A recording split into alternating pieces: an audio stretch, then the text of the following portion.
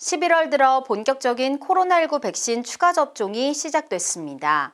코로나19 예방접종대응추진단에 따르면 기본 접종을 완료한 지 6개월이 지난 접종자는 8개월 이내에 사전 예약 후 위탁 의료기관에서 화이자 또는 모더나 백신으로 추가 접종을 받을 수 있습니다.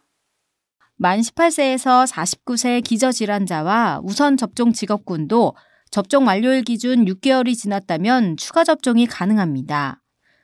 우선접종 직업군에는 코로나19 1차 대응요원, 경찰, 소방, 군인 등 사회필수인력, 특수교육, 보육, 보건교사와 어린이집 간호인력, 돌봄 종사자, 의원급 의료기관과 약국 종사자 등 보건의료인도 포함됩니다. 얀센 백신을 접종한 구민들은 11월 8일부터 추가 접종이 시작됐으며 기본 접종을 완료한 지 6개월이 지난 50대는 지난 11월 15일부터 위탁 의료기관에서 화이자 또는 모더나 백신으로 추가 접종을 받을 수 있습니다.